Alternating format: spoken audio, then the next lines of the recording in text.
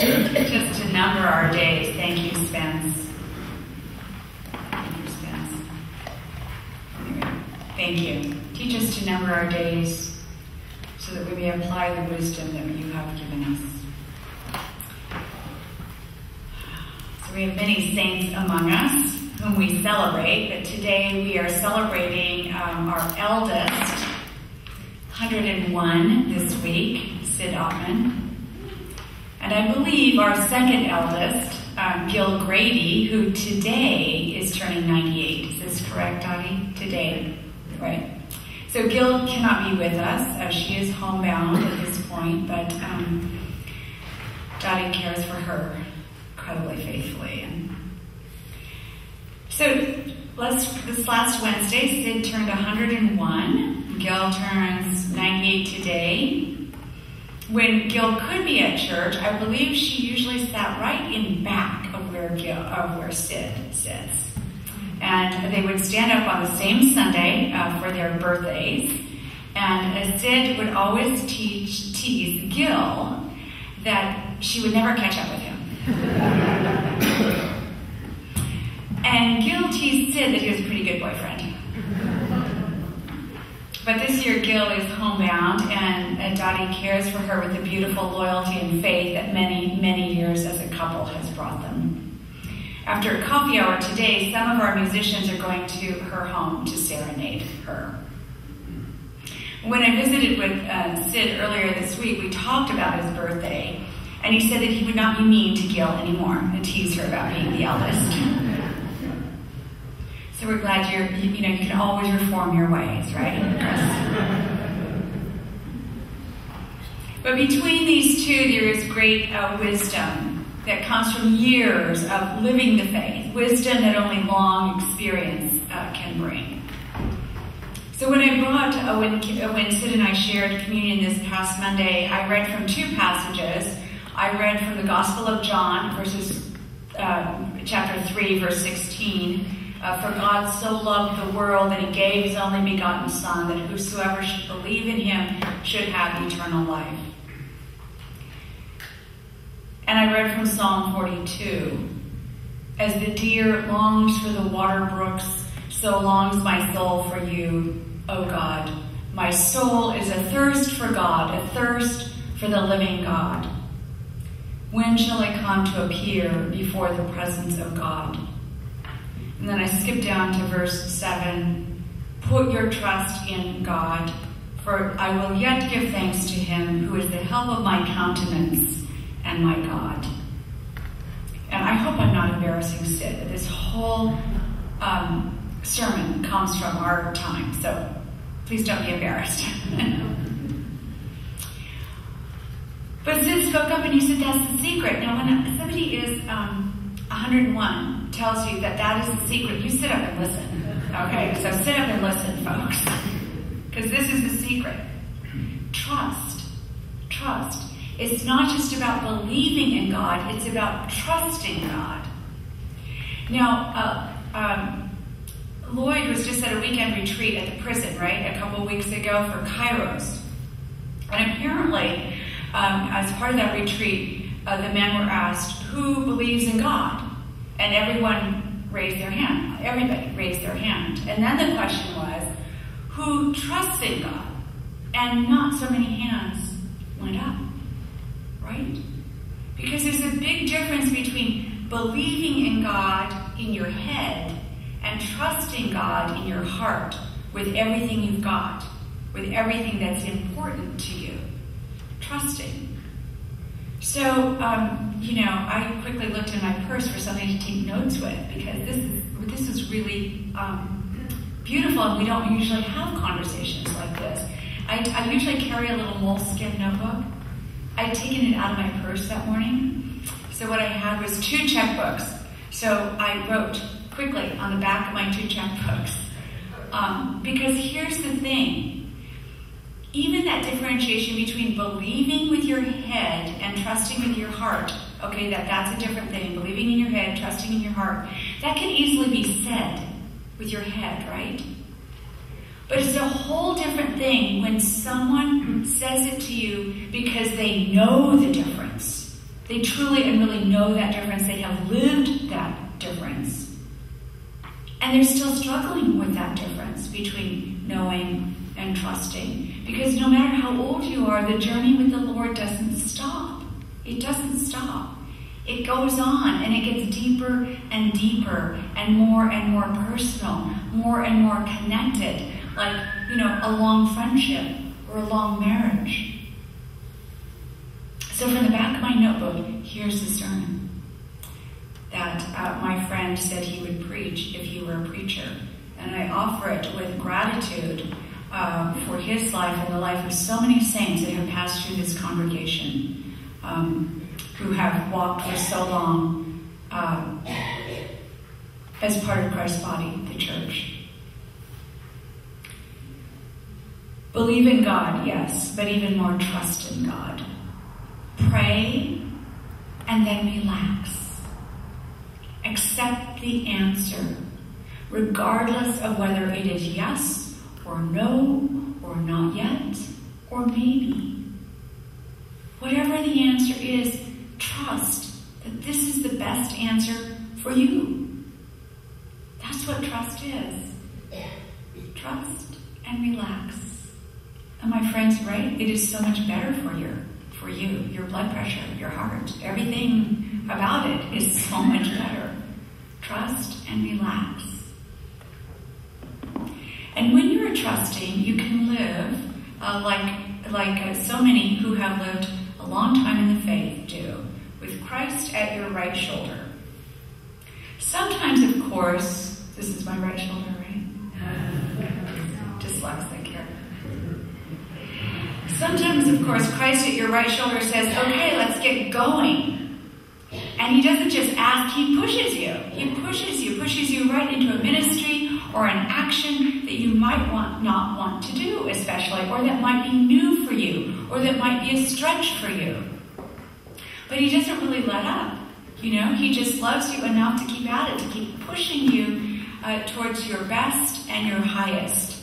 Now, this is an aside here, but we are in the middle of our annual campaign, and we have speakers and writers each Sunday. Our writer this Sunday was Ann Donaldson, and in your bulletin is her little piece, her writing, and it is about her being, this push into something new, into trying something new, living freely, generously with trust, that when God says, let's get going, okay, let's get going, even if it's something you think you can't do or you've never done before.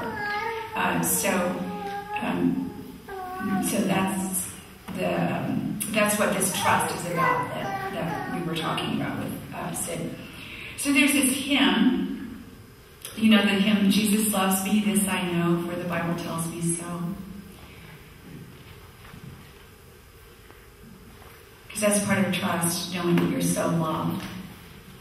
But Sid asks, but where does the Bible say that Jesus loves me? Where in the Bible does it say that? Well, there is one place. There is one place, and it is in that gospel verse that I referenced previously, John 3:16. Now, I'm guessing that in Sid's Sunday school, as in my Sunday school, we were instructed to replace the world, God so loved the world, with our name. So God so loved Linda. God so loved Connie. Right? So instead of God so loved the world, the verse becomes God so loved, please insert your name, Linda, that he gave his only son, that when Linda believes in him, Linda, right? Say your name. Receives eternal life. Now that's Sunday school, folks.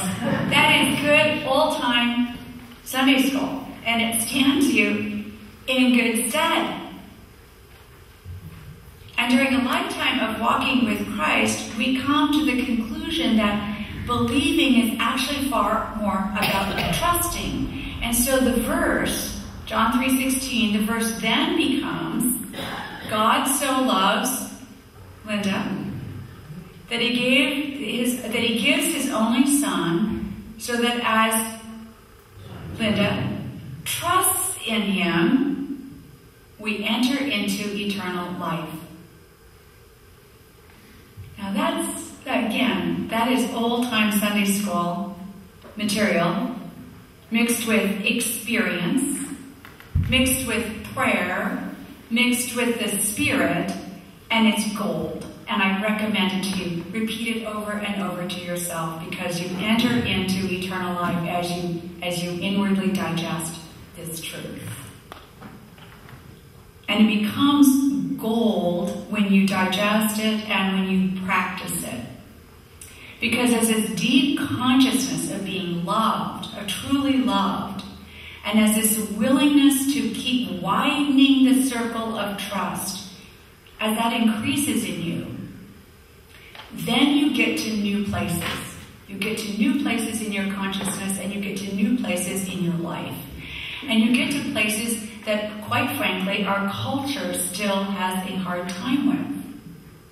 Because the other half of this beautiful sermon that I channeled here, I received, has to do with recognizing this one whom God has sent, who loves us so much that he gave his life on our behalf, who gave his life on your behalf.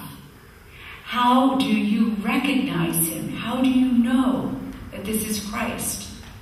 Because even the disciples had a hard time recognizing him, even though they'd spent so much time with him. They were walking, after the crucifixion, there are these two disciples walking back to home to Emmaus, and Jesus himself comes up and walks with them, and they don't even know that it's him. And they have spent a lot of time with him. So how can we recognize him? Because certainly he is not what we are expecting. Our image of him might be as a blonde, tall, Norwegian type guy. But what do we make of him being dark-skinned, dark-haired, small guy, not a citizen, executed as a lawbreaker? I mean, how are we to recognize him? Because he is certainly still among us, certainly still with us. Christ is with us now all the time. And with that, my friend fell silent. So I'm not going to finish that question. I'm not going to answer that question, because it is a parable type question that has the ability to expose and explode our assumptions about who is great, about who is worthwhile, and to whom we should pay particular attention. How are we to recognize him?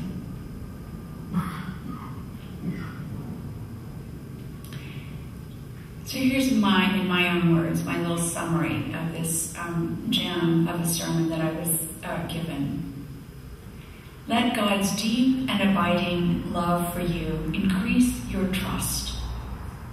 Not just your belief, but your trust in him. Even when he leads you into a hard place of challenging and questioning many of your cultural assumptions. And even when that questioning puts you on a different road than the popular one.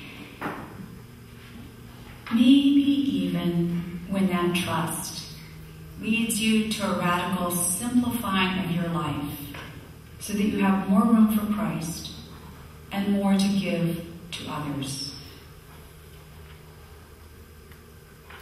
But above all, continue to grow in trusting relaxation and stay open to recognizing Christ in very unexpected places and very unexpected people. Thanks be to God for the saints among us, for the saints who share their wisdom with the rest of us. And thank you for all of us who are willing to live at the far edge of trust, and to be led into places that might be uncomfortable, knowing that Christ is at our right shoulder, leading us and guiding us. Thank you, Sid, for being here. And thank you for Carol and Lloyd for getting in here. And for your long faithfulness. For Gil's long faithfulness. And for Gil's courage in being who she is and leading the rest of us into lives of bravery and courage. I'm going to end with an old hymn that I do not find the music for, but this is a hymn that Sid and I in our voices sang, which we will not do for you this morning. I would be true, for there are those who trust me. I would be pure, for there are those who care. I would be strong, for there is much to suffer. I would be brave, for there is much to dare. I would be friend to all the foe and the friendless. I would be giving and forget the gift. I would be humble, for I know my weakness. I would look up and laugh and love and live. Amen.